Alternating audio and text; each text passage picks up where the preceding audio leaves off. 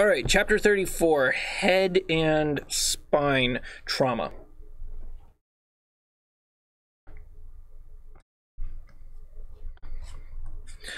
All right, so we understand we have the central nervous system, peripheral nervous system, and the central nervous system is housed or protected by the skull and the spinal column through the spinal canal that runs down between the vertebrae, or in the middle of the vertebrae. And then your peripheral nerves exit through holes called foramens in the cranium and through the nerve pathways between each of your vertebrae. Of course, spinal cord injuries and head trauma are your major concerns. Due to the structure of the spinal column, it's rare for the vertebrae to be directly fractured. It's normally something to do with the disc, although the spinous processes on the vertebrae could be injured, and we'll see some of that. The scalp is often considered to be some of the thinner skin in the body. However, you do have muscles under your scalp that run, control things like facial expressions, eyelids, play a role in jaw movement, and things along those lines. So,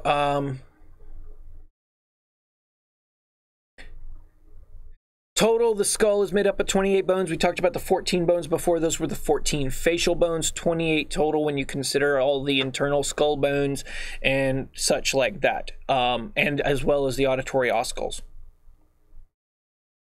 because there's 6 of those. All right, what do we need to know about the skull? All right, it actually plays a role in blood production, but its primary function is to protect the brain, as you can see, and we'll see here. So we saw this picture already of the skull from the front view, but now you can see it from underneath, and you can see where the occipital bone is, and you see the palatine bones. These are the top of the mouth. So the base of the nose, top of the mouth, and that's what we're looking at there. Here's the inside of the cranial vault. This is the picture that I was looking for earlier that I thought was there. Forgot which slideshow it was in. So you can see the crystal galley in the middle of the cribriform plate. The crystal galley is actually the top of the vomer bone and the ethmoid bone that kind of connect together there. And that's that middle bone that divides your nose and goes up into your skull. So if you recall back in the 80s and 90s, the idea that, you know, you could kill a man, you know, we always talked about it in elementary school and middle school. It's like, yeah, you can get killed if you get punched in the nose just right. You could drive that bone all the way up into their brain. Well, actually, that's the bone. It's the vomer bone. The crystal galley is the part that would actually cause the trauma. And it is possible. Because of the cribriform plate being perforated, a upward blow to the nose in this direction could fracture the vomer bone and the ethmoid bone and drive it straight up into the brain. Now, it happens to be positioned directly in between the 2 hemispheres of the cerebrum. So it's very possible the bone will go up into the frontal lobes, or actually between the 2 frontal lobes, and really not cause any damage or significance. Sure, it would hurt. Sure, doubt it would be pleasant at all, but it is possible that person could get hit like with a airbag coming up or something like that. If they're sitting too close to the steering wheel and it blows up in their face, it could fracture that bone. All right, so here's the exterior base of the skull, showing the back of the mouth, the oral pharynx. You can see the palatine bone with all of those horn-looking structures at it. That's where the soft palate attaches. Your uvula hangs there, and so on and so forth, connecting down, running down towards the trachea. All right, so one thing I want to point out on this picture, and I know you guys can't see my cursor, but notice at the very base of the cerebrum, right above the orbits, you can see that white, looks like 2 lines, double layers. And up at the very top of the skull, it's called the meninges. And if you follow the meninges down and around, you'll see the pituitary gland.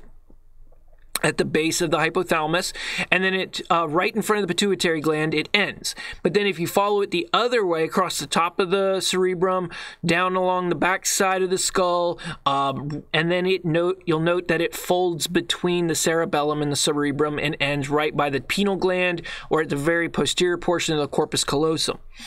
Because we're looking at a lateral cross-section of the brain,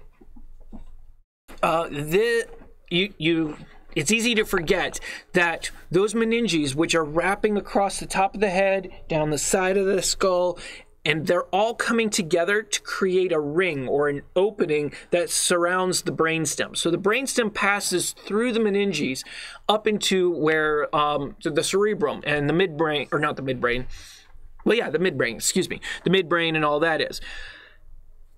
That circular hole, that structure formed by the folds of the meninges is called the tentorium. It's unique, and I bring it up because we've probably heard that your pupils will dilate. One will be constricted and the other will be dilated when you have major head trauma and intracranial hemorrhage, and it's because the brain is putting pressure is being placed on the optic nerve, causing the nerve to dilate the pupil, and it's because the brain is being forced out of the brainstem. It's not actually the case. In extreme cases of intracranial pressure, it is possible for the pressure to try to force the brain through the foramen magnum and down the spinal cord, but it's actually really not that common. Most of the time, what you're seeing is the pressure of the frontal lobe on the optic nerve at the point of the tentorium, because the optic nerve is below the tentorium, below the meninges, and runs back up into the brain. It decussates right there by the hypothalamus, meaning it crosses. But where it passes through the meninges there, that's where the pressure gets applied to the optic nerve. And so it's actually the brain pushing against the meninges that's causing the dilation of the pupils, and not the brain being squeezed out of the bottom of the skull through the foramen magnum. So here's your lobes. Why are these important to understand? Well, to be able to predict the type of injuries and expect based on the way the patient is either presenting or based on where the trauma took place. For example, if a person has trauma to the back of the head, specifically the lower portion of the back of the head, the occipital region, they're likely to have vision disturbances or loss of vision, likely temporary. Temporal lobe, hearing, reading, things like that. Up here in the middle of the brain, between the parietal and the frontal region, you're going to have your primary motor and primary sensory area. So if a patient is suddenly unable to move a portion of their body, it is likely to be related to that primary motor area. Conscious thought, personality, perception, and things like that, memories, they're all in the frontal lobe. So trauma there is going to have a significant impact on their personality.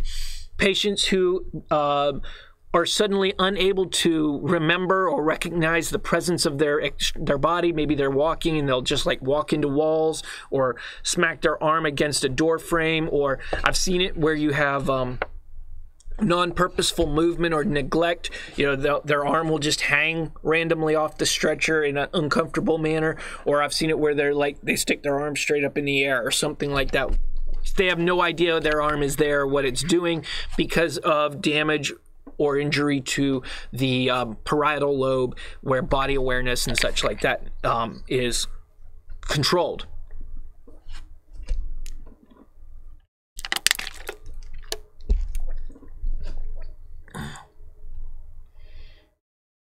All right, so the cerebellum, sometimes called the athlete's brain, is the very base of the brain. We saw it on the previous picture back here. Kind of looks like that cauliflower-looking structure behind the brainstem. This plays a big role in muscle memory. While your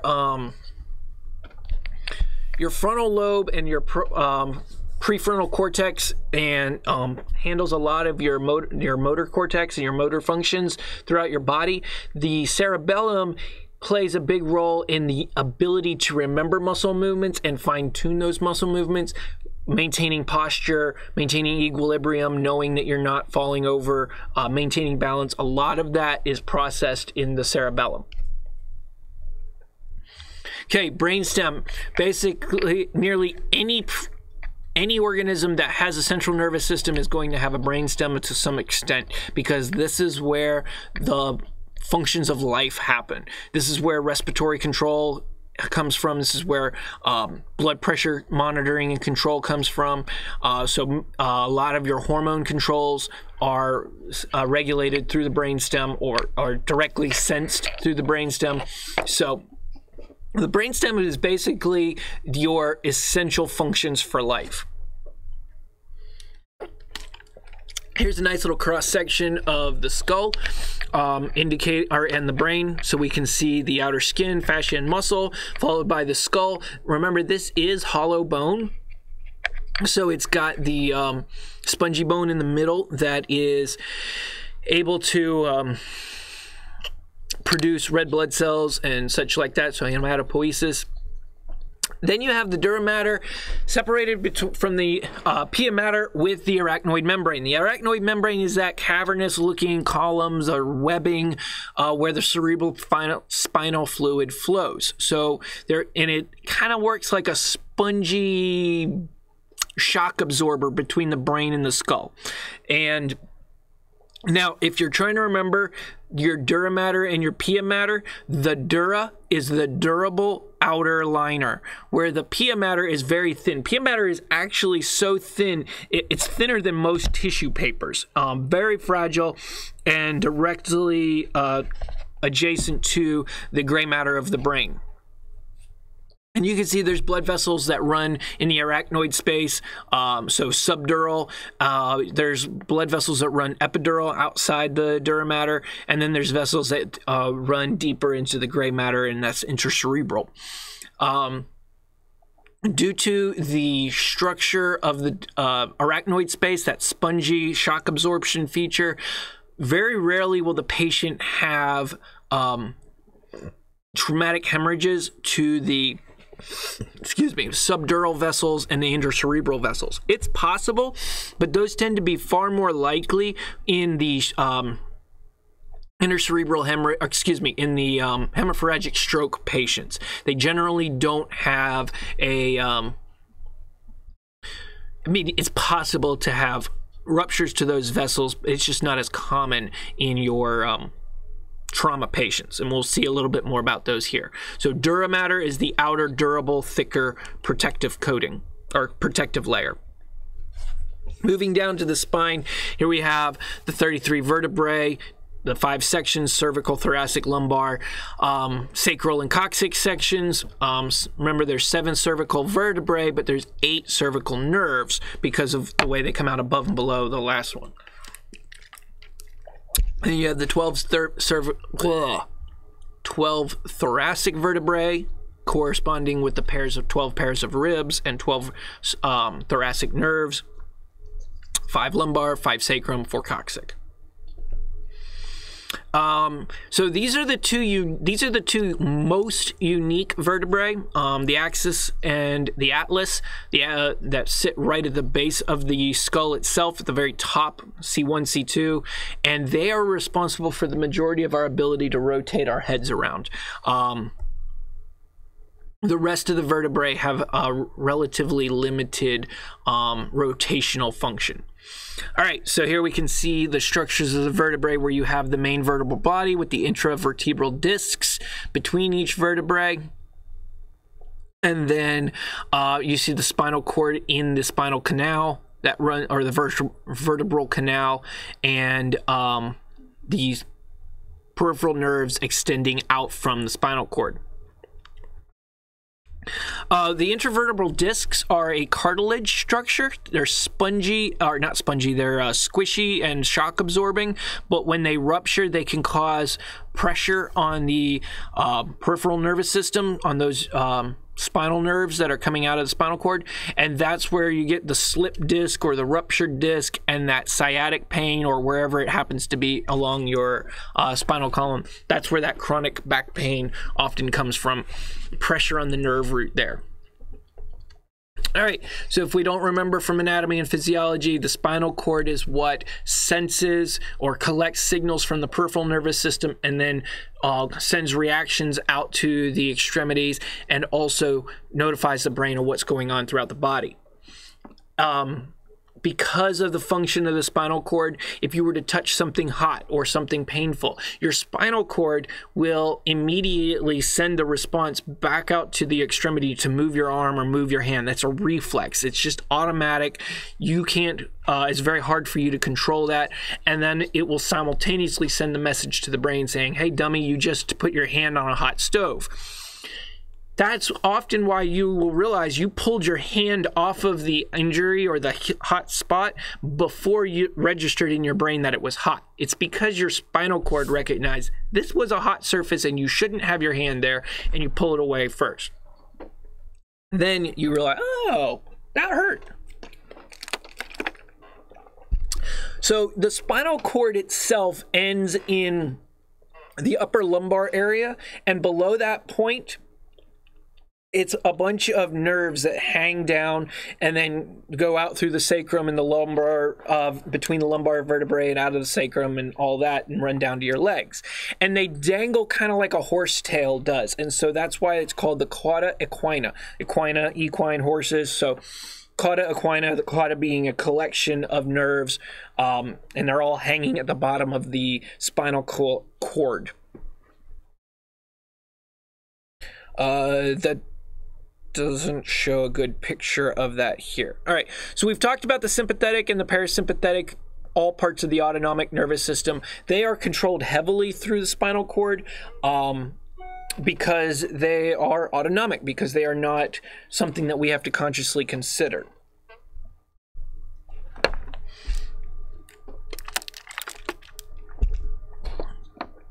All right, so here's some MOIs. I think we've kind of covered this the other day as MOIs that would need spinal motion restriction. So we're going to move through that. Again, whenever dealing with head injuries and spinal cord injuries, airway, breathing, circulation takes precedence. Airway, breathing, circulation always takes precedence over the spinal cord injury, but the presence of a head injury can often indicate that the patient is less likely to be able to control their own airway and breathing, and therefore are going to need a greater amount of intervention there. It's things that we want to anticipate, problems that we should be expecting. All right. So, yeah. Nothing new. Nothing surprising or unexpected. All right, so hyperventilation in head injuries. For years, this was taught that, oh, if the patient has a head injury, you should hyperventilate them in order to lower their intracranial pressure. Does hyperventilation lower intracranial pressure? Well, it can.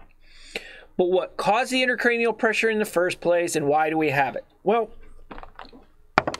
let's talk about this for a few minutes. Intracranial pressure is built up by three major functions within our cranium. We have,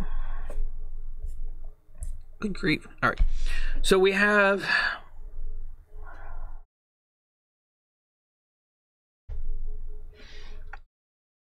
inside our cranium, we have the brain. What the crap?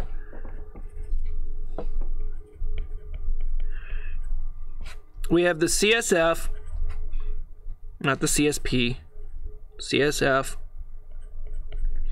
and blood. Okay? These three structures, or these three items, are what makes up our brain, are the contents of our cranium. If you increase the quantity of brain, you're going to have to decrease your blood or your CSF.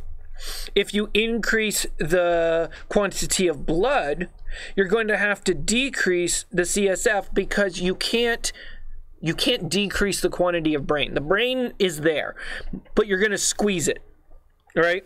So the brain will get squeezed.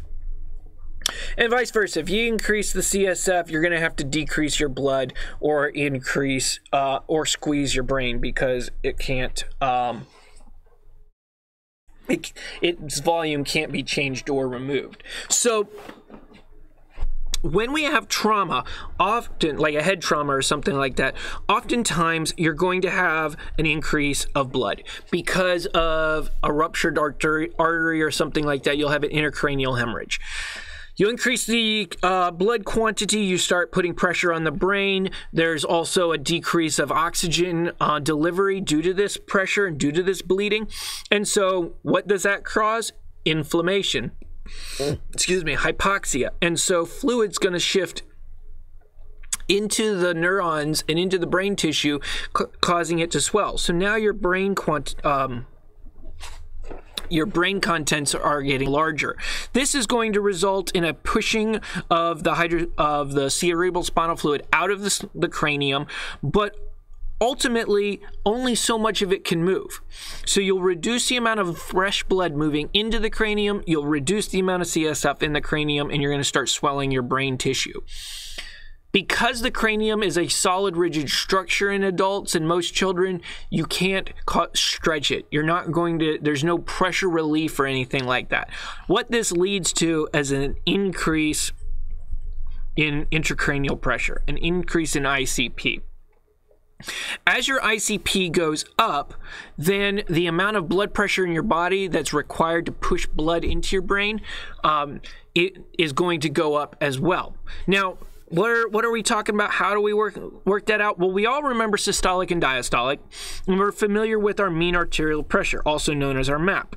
Well, if you take your MAP and you subtract your intracranial pressure, you know, the amount of pressure that's already in the cranium, you get what's called your CPP, or your cerebral perfusion pressure. This is the amount of blood pressure that's bringing blood into the brain, delivering oxygen to the tissue. So when your MAP is staying relatively the same, but your ICP went up, then your cerebral perfusion pressure is going to go down, meaning less blood is going to get carried into that brain. The brain will be less perfused, less oxygen. This will mean more hypoxia, more brain swelling, and so on and so forth, which is only going to increase your intracranial pressure higher, resulting in a lower CPP, cerebral perfusion pressure, as we can see here.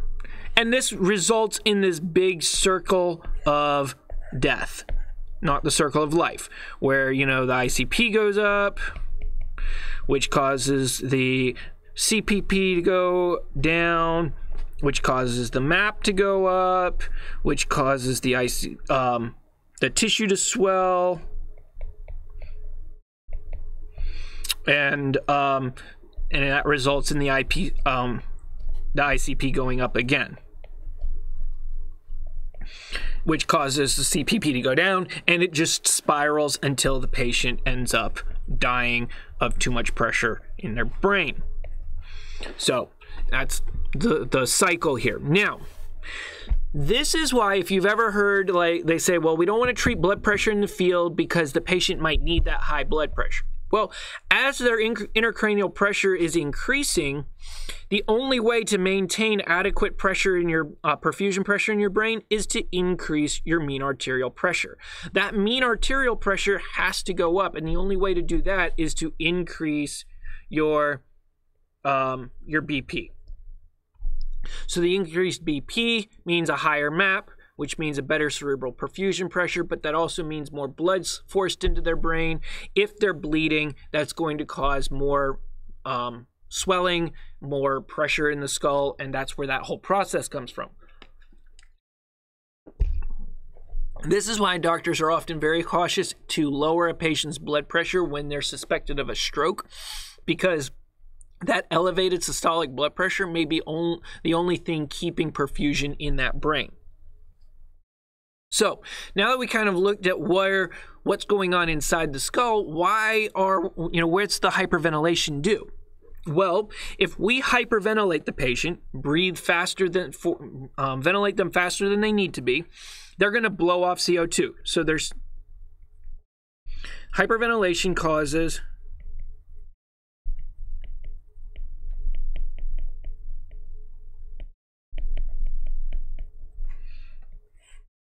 a decrease in CO2, and an increase of O2.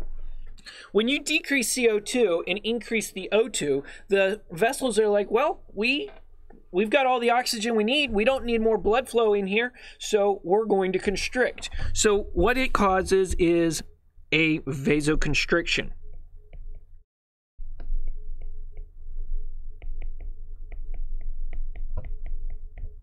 This vasoconstriction will reduce the amount of blood, so a decrease in blood flow or blood volume.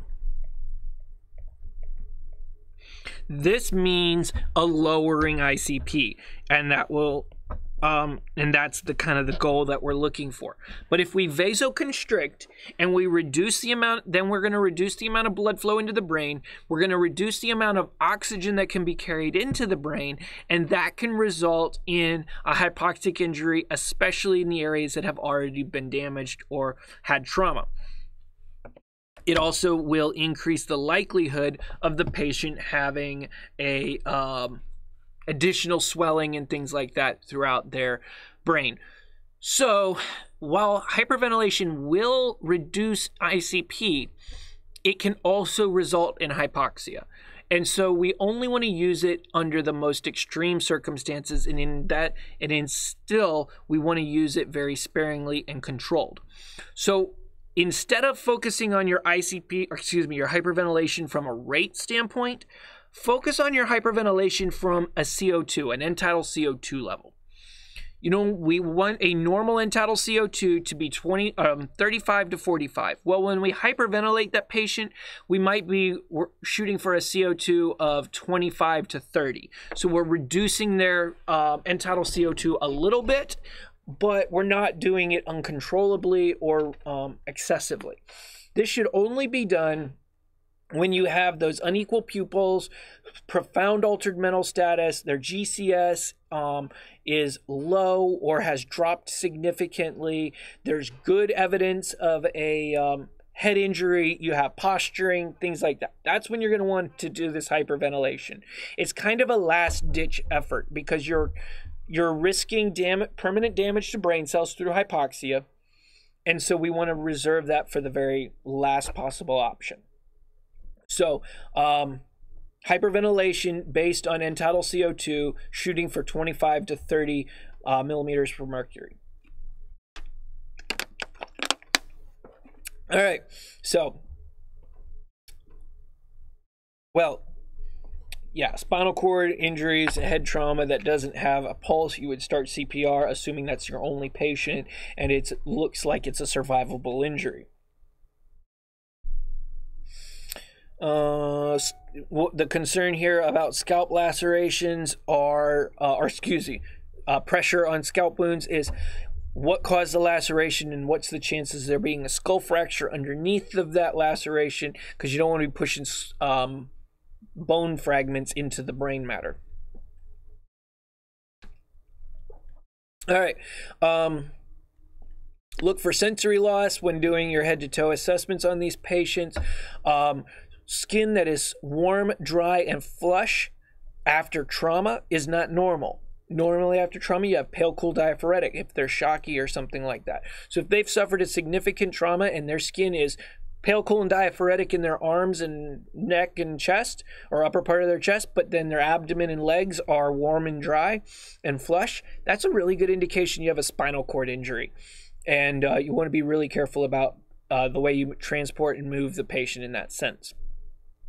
And there have been some circumstances where I've elected to fly potential spinal cord injuries like this because I knew the roadways that I was going to have to travel across to get from where I was to where the patient needed to be. And I knew that putting them in a helicopter would be more protective of their spine than bouncing down the interstate on a backboard and a ambulance that has poor suspension. When you suspect spinal cord injury, it is really important that you start fluids early. You do not want to wait for the blood pressure to bottom out or anything like that, especially especially with the spinal cord injury, they may already have started losing that blood pressure. But you've got to get fluids in there so you can refill this now dilated lower portions of their body. Elevating their feet, that whole shock position thing, can also be really helpful for it and for controlling that blood pressure. There was teaching for years. So if you went to EMT school, you know, like 15, 20 years ago or something like that, you may have heard the teaching that, oh, we don't want to give large quantities of fluids to patients who have had head injuries because we're just going to cause them to bleed faster and cause more problem in their brain. Well, it's really not the case, because brain, being a closed container, will only accept so much blood. And what's really more important for that patient is an adequate map maintained by the fluids and by the blood pressure, and not holding fluids. So now we want to treat a hypovolemic or hypotensive patient the same whether they have the head injury or not. But be cautious with dextrose, D50, and definitely not, but probably avoid D10 and things like that, because if they have a brain bleed or spinal cord hematoma or something like that, and that high glucose concentration or dextrose concentration fluids make it to that tissue, they could cause necrosis to that damaged nerve tissue very easily.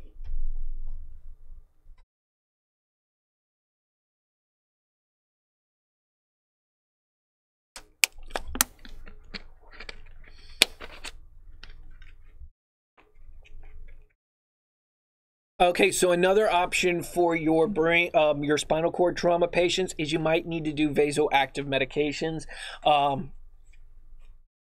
where you're like a dopamine drip or an epi drip in order to cause vasoconstriction, but you might also need to use atropine in order to block the vagal nerve stimulation and increase heart rate that way. If you're at a point in time where you're having to hyperventilate your patient to decrease intracranial pressure, then you're going to want to hold your fluids and be cautious about that. But prior to that, give the patient fluids, maintain adequate perfusion. All right, so disability and exposure, this is a matter of monitoring determining what their mental status is, what is their level of responsiveness, and what is their baseline normal. For most patients, for most adult and pediatric patients, we don't really seem to have to worry about that as much, because we kind of assume they have a baseline normal to most persons in society. However, when we get into the elderly, like nursing home residents and things like that, it becomes more important to worry on what is their baseline normal, and is this their history of dementia, or is this their recent fall and possible head trauma that's causing this altered mental status. So, injuries that you want to look for in your assessment of the spinal column, you would do this early in your assessment when you log rolled the patient onto a backboard, because once you've placed them on a board, you're not going to want to roll them again to assess this later.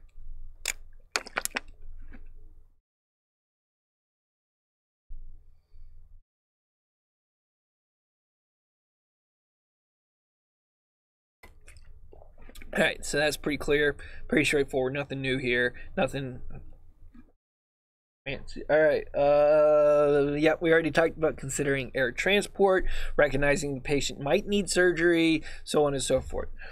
So there's several ways that you can get the patient immobilization. A scoop stretcher is not a recommended method of spinal immobilization because it doesn't cover a large portion of their body, and it's a lot harder to secure them to it. However, in a lot of circumstances, if you suspect significant or there's really good likelihood or high suspicion of spinal cord injuries, you might want to use your scoop stretcher to move the patient onto the backboard. So you would slide the scoop stretcher under them, lift them off the ground, put them on the backboard, and that way you could avoid the log rolling and all that possible trauma that way.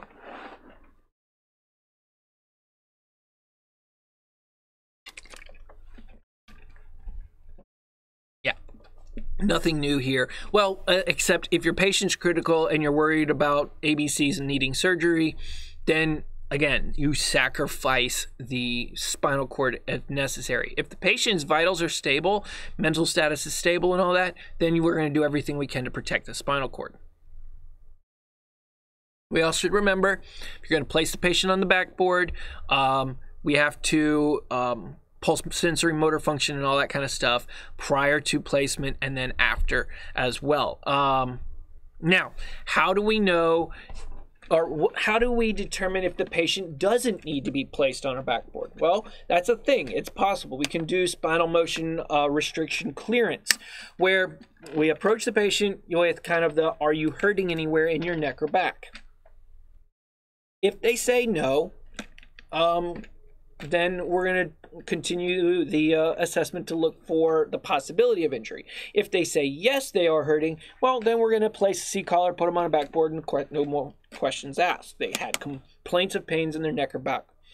But if they say, nope, I don't have pain in my neck or back, I don't want to go on a backboard, well, then we need to answer a few questions. Is the patient conscious, alert, and oriented appropriately? Do they have any type of intoxicating substances, drugs or alcohol on board?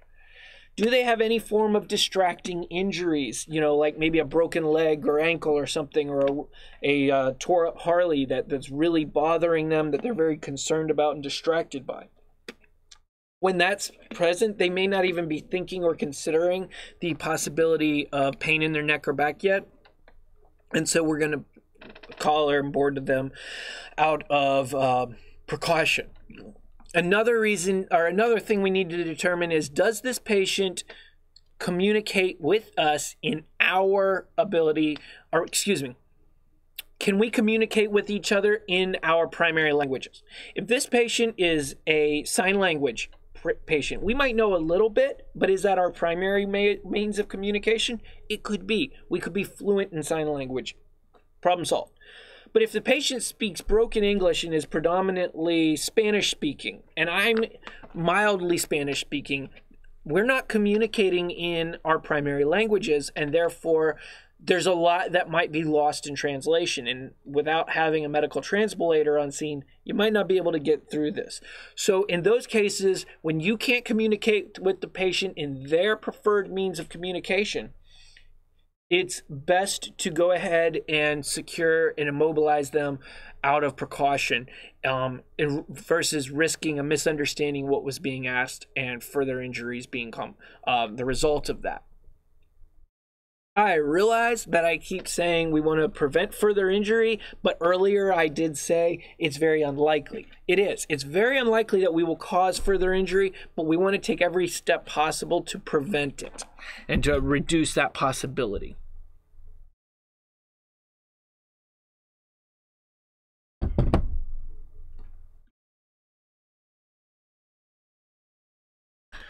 All right. So once we've answered those questions, we've determined they are a reliable patient. There's no distracting injuries, no intoxicating substances, no complaints of neck or back pain, no problems with communication.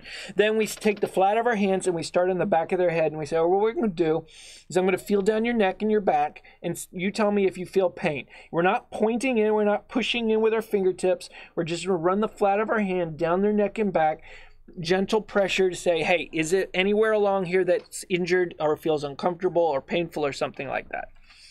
We get all the way down to their waistline. They say, nope, no pain. Okay, good. Next part of it. Having them stand right in front of us, we want them to look down and up, move their head in this direction. We want to make it clear to them that at any point in time during this exam, if they feel pain, to immediately stop moving and not continue to move. So they look up and down. We're good. All right, continue. Look side to side. Any pain? All right, continue. And then you want to put your ears to your shoulders. Good? All right, we have now done spinal motion restriction clearance. We don't have to put that patient on a C-collar or backboard, even if they had a significant mechanism of injury, because we've ruled out the likelihoods of a spinal cord injury. It doesn't guarantee it, but it rules it out, the likelihood. If you're looking at it, you know what, I hear you. You're saying you don't have neck and back pain, but looking at what happened here, it's almost impossible for you not to have injuries. So we're going to just do this out of precaution. You can still do that. Use your judgment in that situation. But if you choose to not board and collar that person, that is the process. That's the method you want to use to rule that out, or to make that as safe as possible. And of course, you want to document all those findings.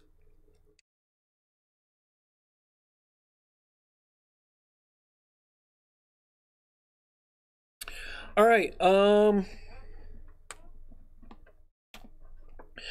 Unfortunately, we have very little control of how long that patient is going to be on the backboard, especially with current hospital diversion statuses and census numbers.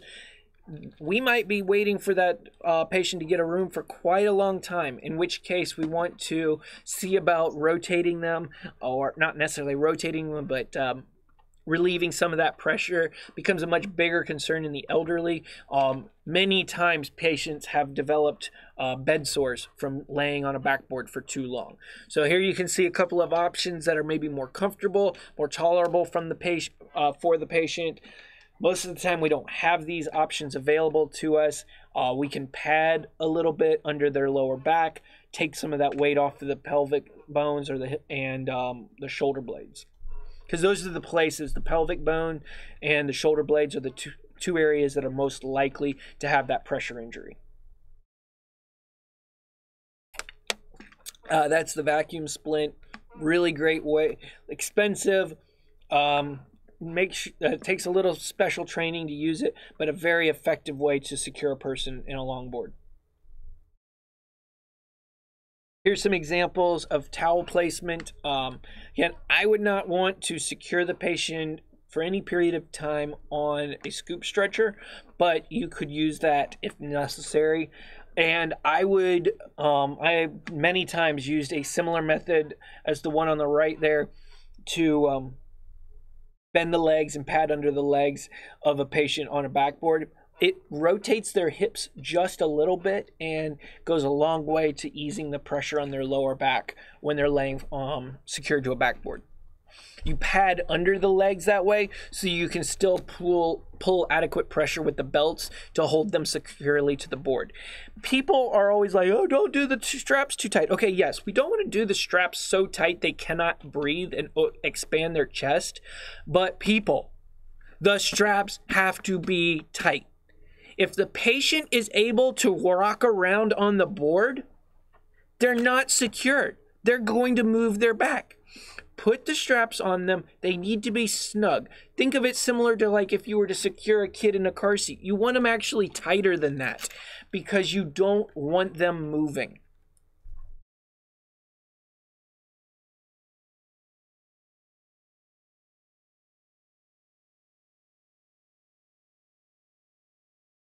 All right, history taking secondary exam is really probably not going to be much of a change or anything new here. Most of the time we're going to complete our secondary assessment after we've already initiated transport, with the exception of a detailed assessment of their back while we're immobilizing them or prepping them to go onto a backboard, just to make sure we clear that or evaluate that before we transport them. But we're en route. Let's go ahead and assess for all of these types of injuries.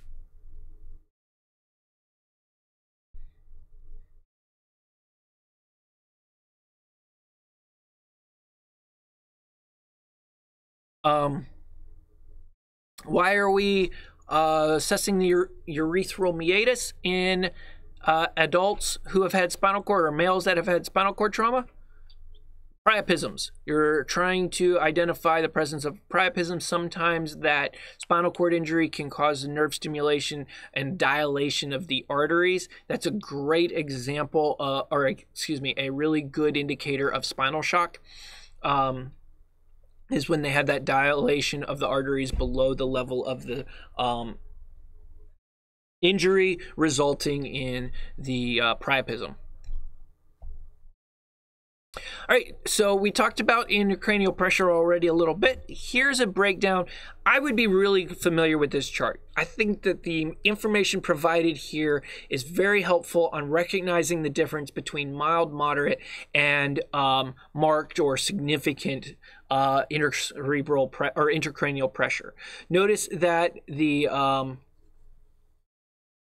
increased blood pressure is very common in all of these. Of course, as it gets higher or more severe pressure, you're going to have a widening of the pulse pressure. The diastolic and the systolic will get further apart. Cheyne-Stokes respirations are common in mild ICP. Central neurogenic hyperventilation looks a lot like Kussmaul's, except they just had trauma. If you remember, Kussmaul's is that rapid deep breathing associated with hyperglycemia. For a similar reason, they're going to hyperventilate, that central neurogenic hyperventilation, except it has nothing to do with their blood pressure, and they've had recent head trauma. And then you can see marked elevation or severe increased intracranial pressure. That creates the Biot's respiration, sometimes called ataxic respirations. This is those very disorganized, uncontrolled, erratic breathing that comes right before agonal breathing. But notice the other changes as well in the complaints. Oftentimes, though, your patients, even in mild mild elevation, are not going to be conscious enough to answer questions or things like that. They will have an altered mental status. But like it says under there, it talks about headache. Well, they may have been complaining of the headache prior to going unconscious. The headache was an earlier sign of bleeding in their brain.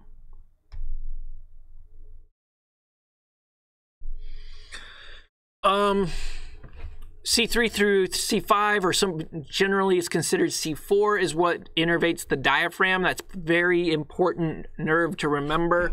Injuries at C4 and above could cause diaphragm problems. Generally, injuries below C4 are not going to cause issues with their breathing, but may cause issues with their bones and all that.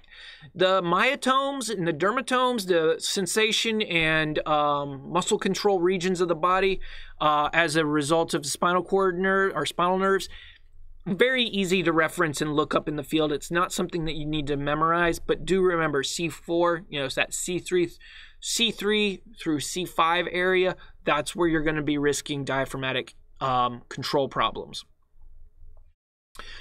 We don't often do a full neurologic assessment like this for a patient, but if you have a non-critical patient who's like, well, I don't know if I'm okay or not, well, let's do this. Well, look at that. You've got equal movement and function. You got great nerve control. Think you're going to be all right. Very similar to like what you would expect to see in an extensive or drawn-out stroke assessment. So here's the dermatomes. These are the sensation versus what we were seeing a minute ago was the myotomes. And like I said, you can very quickly Google this and reference it for a map of the body. So.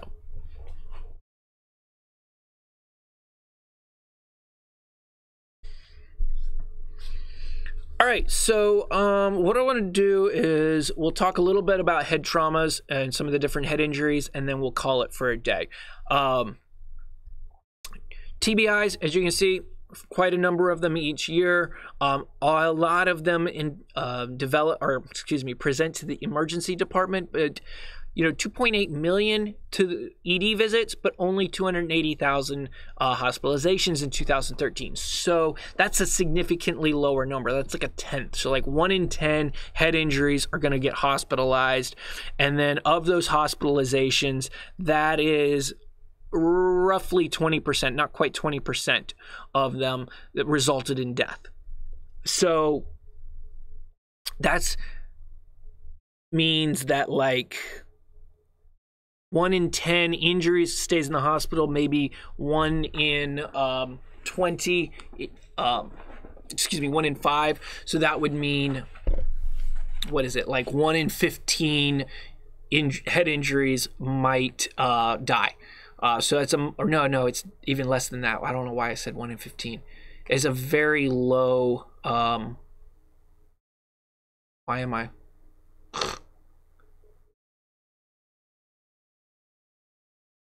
So it's like 1 in every 50 head injuries could result in death.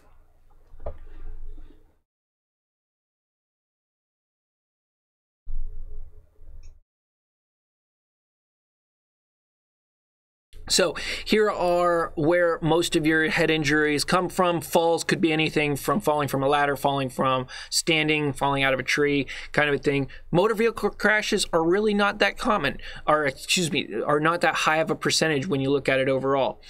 Blunt or unintentional blunt trauma, other than a fall, and then that other and unknown is going to be your assault, as well as many other categories where or penetrating trauma of some sort. All right, closed, open. I think we should be pretty good on that one. Open head injuries are pretty obvious. Of course, they say that if you have cerebral spinal fluid in nose or ears, it is an open head injury. If that is the only openness or evidence of open head injury, you don't need to worry about it as much as you do like somebody who's got a gash in their skull with brain matter visible, because in that case the patient's at much greater risk of infection.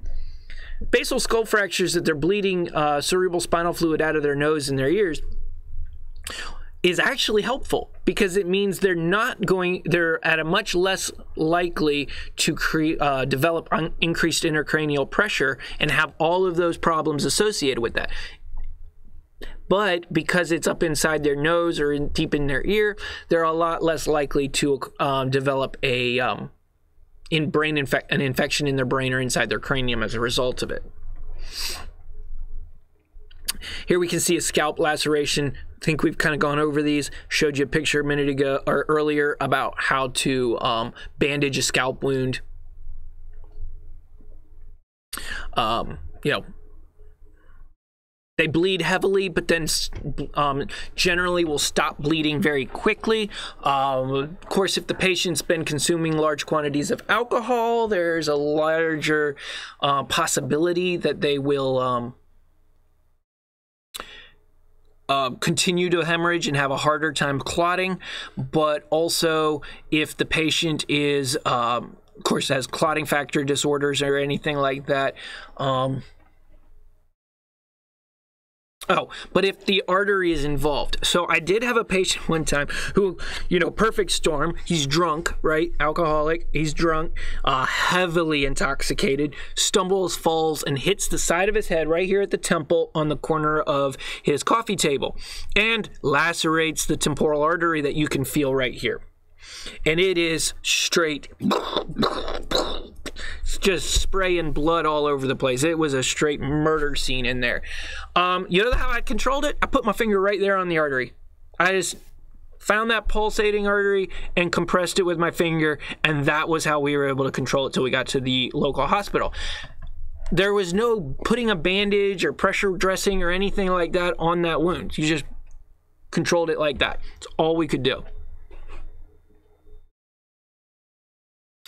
Oftentimes scalp wounds, especially on the occiput, back of the head and all that, you think you've bandaged it, you've controlled it, but because of multi-system trauma, you're putting them on a longboard, securing them with head blocks and all that, and then it's not until you get to the hospital that you realize they were still bleeding down the back of their neck and it was running off under their arm into the handholds of the backboard, and the whole sheet under the backboard is wet with blood, and you had no idea it was still bleeding.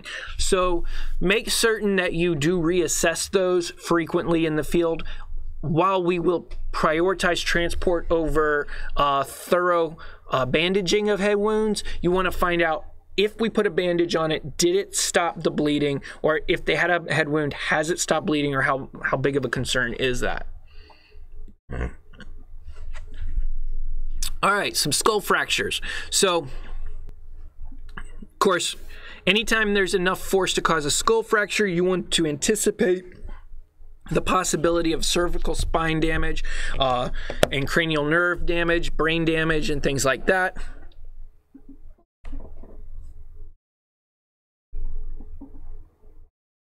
Excuse me.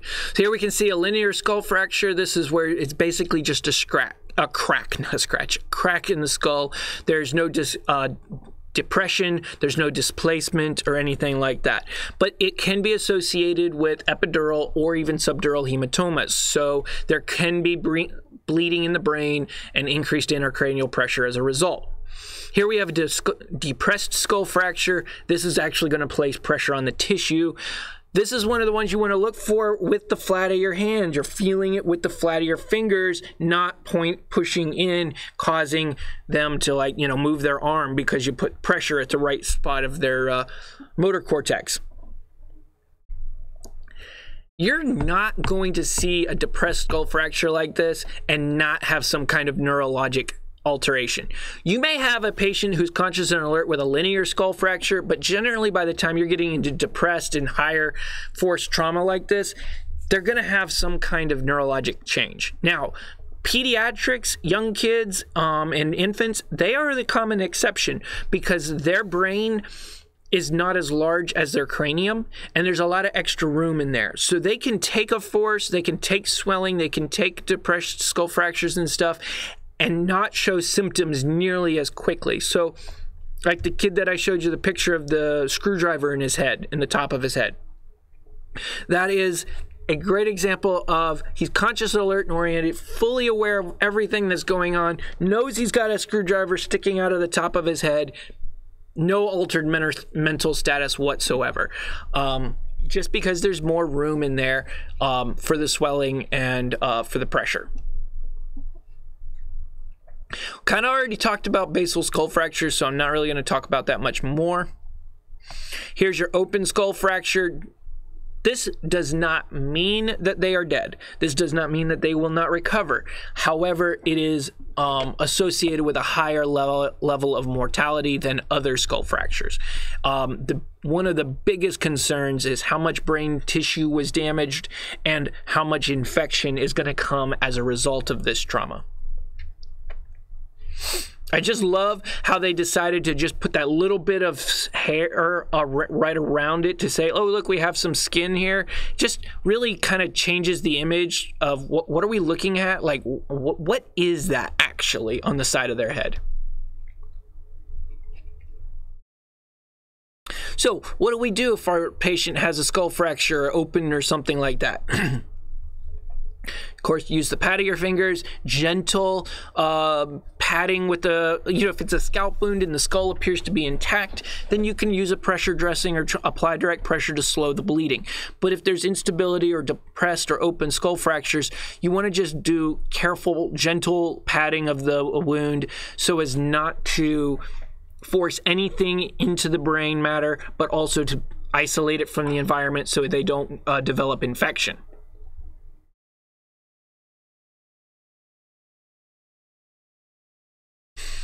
All right, so when it comes to brain injuries, this is where our role becomes really big. While we can very rarely prevent that primary injury, which is the direct trauma, whatever, they fell off their bicycle and hit their head on the concrete, we can rarely prevent that. We can play a role in community outreach and education, but rarely can we prevent the primary.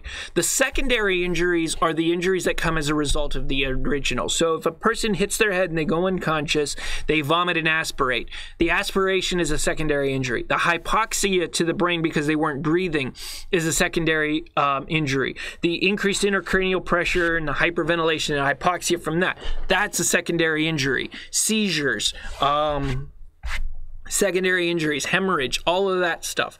So our goal is to reduce the likelihood or the significance of the secondary injuries.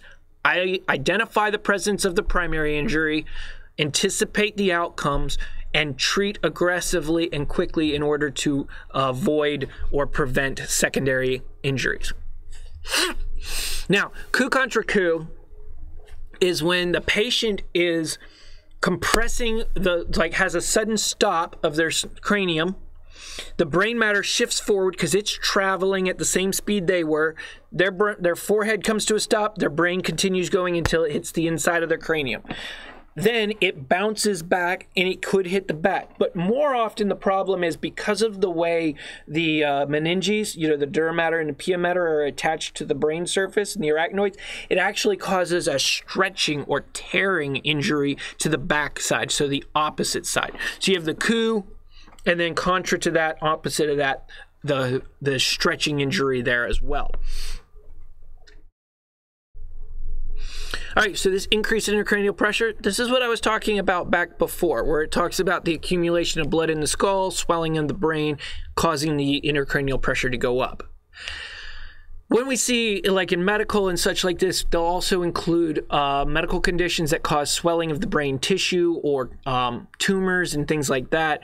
The trauma chapters don't get into that as much. So it's not just CSF or blood, but it could be tumors or anything along those lines.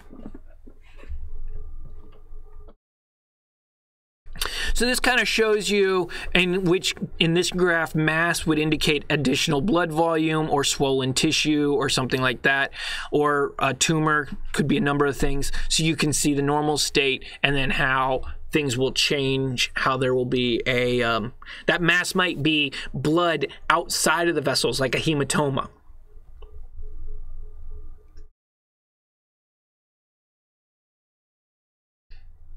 All right, talked about herniation before a little bit. The pressure of the brain being pressed down inside the foramen magnum, that would be considered herniation.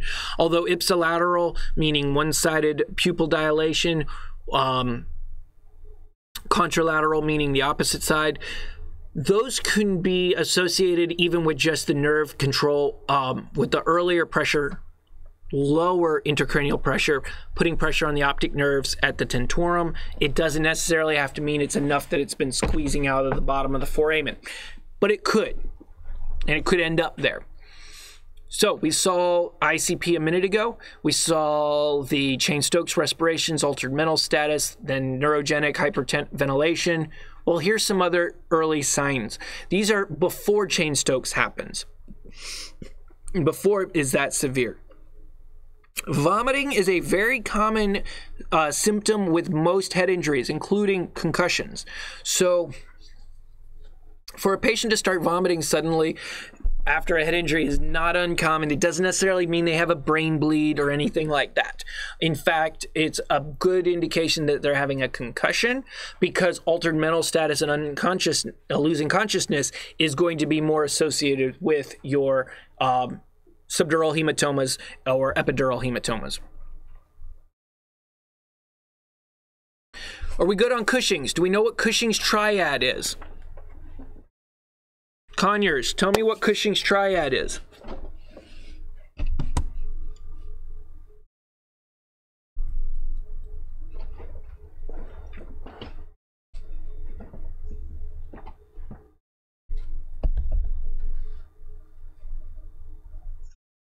And we're not,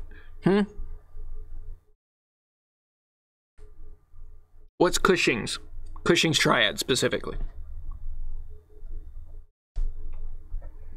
This is going to be found with increased intracranial pressure.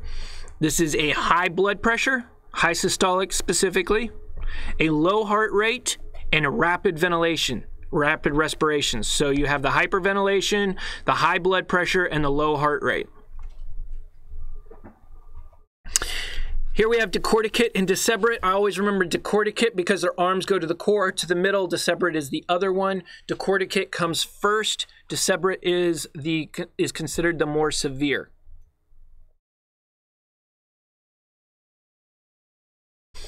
All right, so diffuse brain injuries. This is going to be like your concussions and things like this, where their brain has been jarred or shaken a little too much in the skull. You'd also see this with your shaken baby syndromes and such like that. So hence the amnesia, headaches, confusion. Because of the diffuse damage to brain cells, they'll start swelling, and that's why you'll have erratic movements or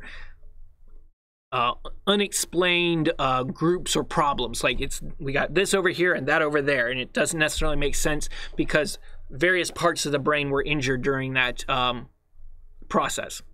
or during the injury. So concussion being the most common of these. Concussions can be very mild, or they can be severe, where the patient will have symptoms and problems related to them for months, if not even years. While they don't often come with life-threatening conditions, like problems with airway control, blood pressure, and things like that, they can have a huge issue on the person's life, activities of daily living, ability to hold a job, family relationships. So they can have a really big impact in the long run. And then, unfortunately, there's very little that can be done for concussions. Also, unfortunately, a lot of your early symptoms of concussions are very similar to those of intracranial hemorrhages. So it's not a good idea for you to suggest to the patient, oh, well, it's probably just a concussion. You probably don't need to go see the doctor. If there's altered mental status, if there's significant confusion, if you have vomiting, if you have any symptoms of neurologic change, they should get a CT scan. They should be evaluated for the potential of a head injury. A brain bleed. Second impact syndrome. This is for the patient who has had a concussion or has had repeated concussions, and each concussion makes them more susceptible to future injuries. So if they have that another head injury, they could have, it might not even seem like that significant of a head injury, but it could result in very significant symptoms on their part because of previous trauma. So they've had a couple of concussions, they were bad, but they never lost consciousness or stopped breathing. Well, now they have another mild head injury, and because it was compounded on all previous injuries, now they're unresponsive and acting like they had a major head injury, even though it was fairly mild, because of the cumulative effect of previous injuries. So this is this is what I was saying could last month. I know it says 3 months here. I have heard of it lasting much beyond that. So I think this is considered to be like the minimum, at least 3 of these signs for 3 months to get this diagnosis. Headaches, dizziness, insomnia, memory difficulty, very common one. And another interesting one is this intolerance of stress or emotion, this sense of being overwhelmed very easily and quickly. I've had people report that just driving in heavy traffic became more than they could handle, giving them headaches and confusion, and kind of presents a lot like an anxiety attack. So diffuse axonal injuries are different than concussions and contusions. Diffuse axonal injuries are when the actual nerve axons, those like appendages off of the nerves, are being torn and damaged. So it's shearing, tearing, and such like that. So this comes from a much heavier impact or a much more jarring event. The military has seen a lot of these injuries coming out of Iraq and Afghanistan over the last 20 years because of the advances in mine-resistant vehicles, in body armor and helmets, soldiers that are surviving blasts from mines or IEDs and such like that, or being thrown. They're surviving these forces on their body that previously those forces would have killed them otherwise, but their body armor and their vehicle protected them from dying, and so now their brain is getting rattled, and basically creating this shaken baby syndrome in the adults. Yeah, these are some of your, very little we can do. They had a head injury, they've been unresponsive for 6 hours or more. We're suspecting diffuse axonal injury. What are we going to do? Take them to a hospital that has neurologists and maintain vital signs. Make sure they're breathing, have an airway. All right, so contusions in the brain are like a contusion anywhere else in the body. A blunt force has caused a rupture of the microvasculature of the capillaries, resulting in very often a concurrent concussion. Too many C's. They will often have a concussion at the same time. This could cause swelling, and it may cause temporary deficits, like neurologic deficits that you would see associated with like a stroke or something. All right. Intracranial hemorrhages. There's 3 categories of hemorrhages that we're going to look at here that we're wanting to recognize. Now, we're going to see these again during PHTLS, but the text and the tests really do want you to recognize the difference between the 3 of them. Even though we don't have CT scans or x-rays in the field, there are symptoms that they present with that are very distinct. So the epidural hematoma, this is going to be above the dura mater, between the dura mater and the skull. And so if you look at this picture here, you can see it's got a very fine point at the edges of that hematoma because the dura mater was being peeled away from the skull. And so instead of diffusing out, it has very defined lines, very distinct shape and area that is involved with the epidural hematoma. Blows from the head, not often falls, but very heavy direct impacts to the head. The patient will typically lose consciousness instantly, come to very quickly, so they black out, collapse to the ground, start waking back up pretty quick. But then while you're treating them, during the transport time, in a matter of minutes to a few hours maybe, but generally minutes, they start to become unresponsive again. They have a progressive, they'll complain of head pain, and they'll have a progressive a progression of unconsciousness to unresponsiveness in a relatively short period of time, often within the same time frame that you're treating them. This is characteristic of epidural hematomas. They're caused by a ruptured artery, and so they develop very quickly. Blunt force, initial loss of consciousness, wakes up fully oriented, complaining of a headache, complaining of pain in that area, that rapidly deteriorates into altered and then unresponsive. Subdural hematomas, on the other hand, are very common with your alcoholics and your elderly. They are commonly associated with falls. These are below the dura mater. These are but above the gray matter of the brain. So it's around the pia mater, below, but so inside the meninges essentially.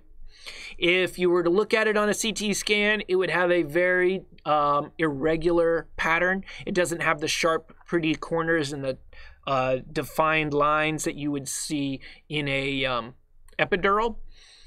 Again, your alcoholics and your elderly trip and fall, hit their head, maybe not even complaining of pain. They're like, I'm fine, I don't need to go to the hospital, I'm okay. One of the most dramatic examples of this, a fellow crew member ran a call to a local grocery store for an elderly man that tripped on the curb when he was walking into the store. Bystanders said he hit his head. He denied loss of consciousness, said his head didn't hurt, said he was fine, said leave me alone, signed a refusal, didn't want to go to the hospital. Very next shift, my crew and I, along with the same crew from the fall, responded to a residence behind the grocery store for a male who was having a seizure and who had fallen several days before. Turns out it's the same guy. Now, 3 days later, very next shift, he had been complaining of a headache, feeling nauseated, vomited, started seizing. We got there, they said, oh, he stopped seizing. He was unresponsive to pain, started seizing while we loaded him, and arrested on the way to the hospital. That is a subdural hematoma. These tend to develop slowly over a matter of a few days. So they fell, and then a few days later, they're unresponsive. How do we know the difference, epidural, subdural? Epidural will go unresponsive the day of the injury. Subdural, they will go unresponsive several days after the injury. Now, intracranial hemorrhage. These are typically the ones that you find associated with your hemorrhagic strokes. The others are possible as well. They can come from trauma, but kind of like what would cause a concussion or something like that. These are deep in the brain, as you can see now towards the ventricle, maybe around the circle of Willis or something like that. These cause a very rapid deterioration. So the patient had the injury and then they're having a headache and rapidly deteriorating without that loss of consciousness, regain consciousness, unconscious again, like you did with the epidural. This person hits their head and then deteriorates quite rapidly. I had a patient, non-traumatic intracranial hemorrhage one night, called 911, said he had a headache. I need an ambulance, and then could not give them his address. He went from, I know I need to call an ambulance, I have a headache, I need an ambulance, to could not speak clearly enough to give his address in that short period of time. That's how rapidly intracranial hemorrhages will develop. Thankfully, they had a reverse 911 system, and they were able to identify the residents, and we responded. But it was in the mountains in the middle of the night, and it was snowing, so helicopters weren't flying, and we were hours from neurologic centers, and he did not survive because he was not able to get from the local hospital to a neuro center fast enough. He had ruptured the circle of Willis, which both of your carotid arteries come up the sides of the brainstem into a circle of vessels that runs around the brainstem at the base of the skull. That way, if one carotid is occluded somehow, this other carotid can perfuse the entire brain. So it's like a junction of all the vessels coming in and then going through the brain. Well, he blew a aneurysm right there on that junction, so that it was essential the carotid arteries were just pumping all the blood straight out of his circulation into his ventricles.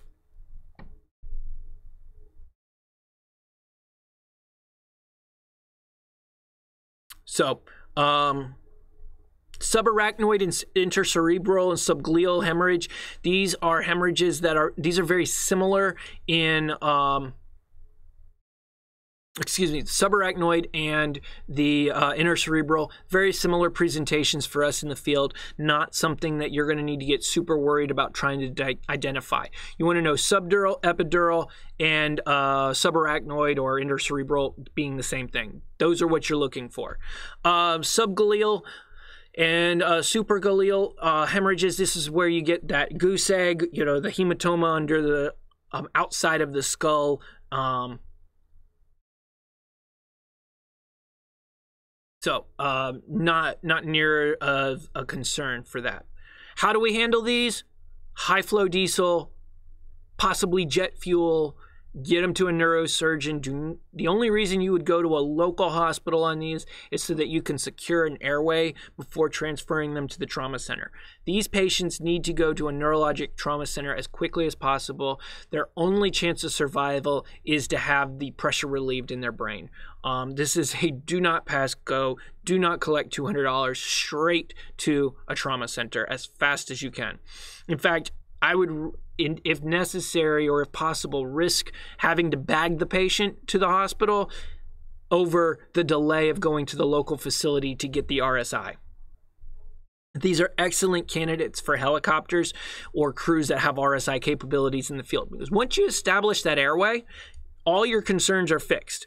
You don't have to worry about aspiration. You can maintain oxygenation. Yes, there's still the ICP problem and all of that, but fixing that airway or securing that airway is really the big priority in that case.